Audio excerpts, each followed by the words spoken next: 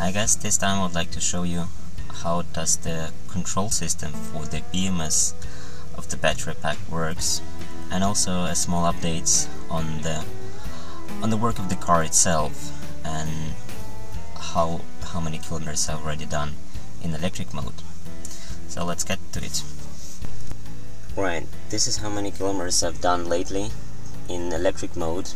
I've done 70 kilometers and the consumption is 0. So 0 liters of petrol I've needed to cover, which is quite good.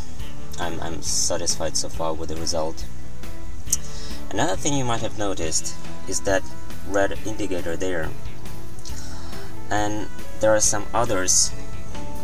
There's a check engine there, and also, I don't know if you can see it here, there's a so-called triangle of death, so the Prius owners know that.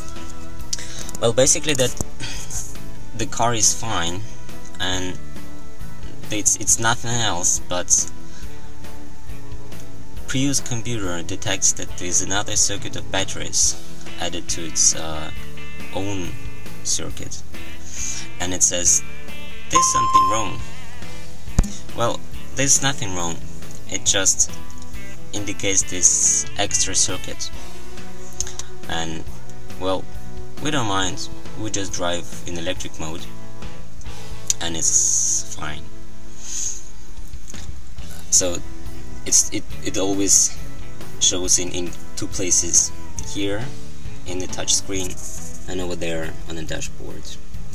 But for the Prius, you can just ignore it because you know what's the source of those errors. Right, now I would like to show you how the BMS system works.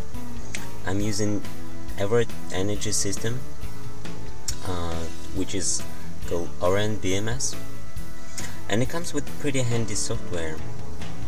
For the Linux users, I would advise that you start your software with the root or super user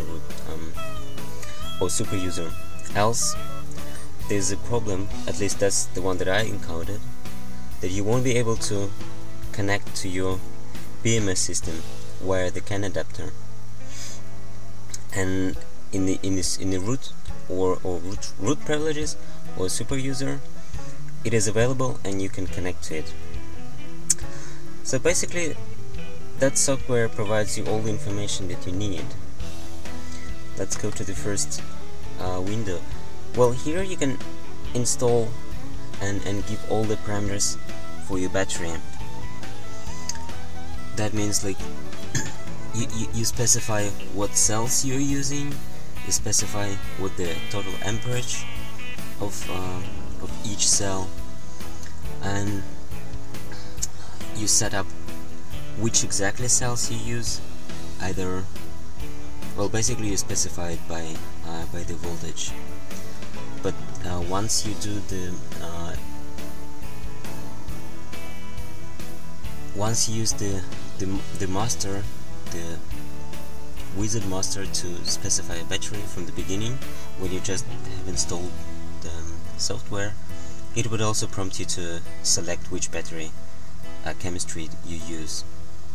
I've done that before, so I've done all the triggering that I need, and it's all specified here. You can also put the SoC parameters in your software for your BMS, and like plenty of the other settings. So for the EwertEnergy system users, you use that software, which is quite handy, I find. There's also one good thing that I found, which is the diagnostic trouble codes. When I had many issues with my battery from the beginning, when I had some connection problems where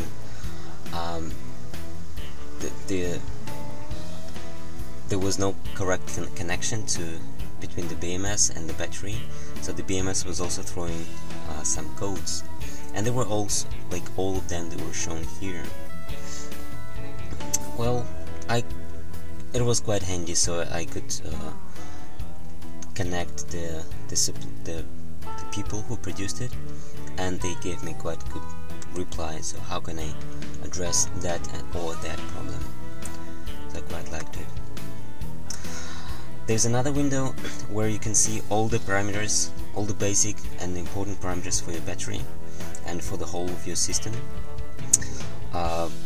Well, here you see the basic parameters, and it gives you an idea about how hot or cold your battery is, what's the voltage of each cell, and or the voltage of highest and lowest cell. It shows you what's your current draw from your battery, right? And it's all live. And it shows you also the voltages of your battery pack, the voltage of your main system, the 12 volt in your car.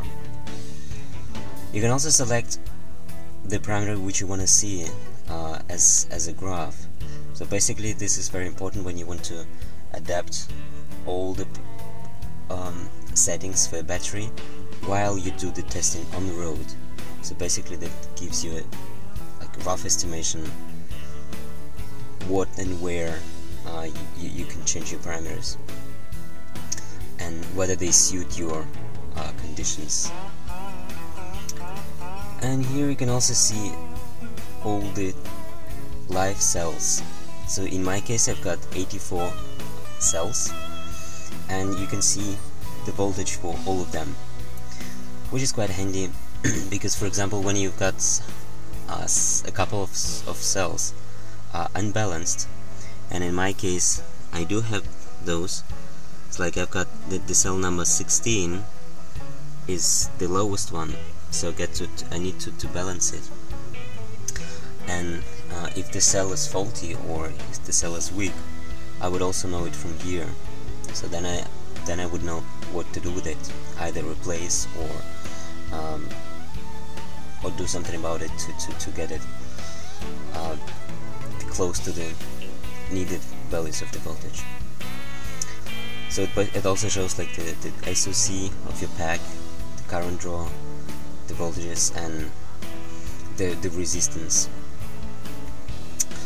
Yeah, that would conclude the update for this time. So please let me know what you think and whether you have your own experience with Ewert BMS systems.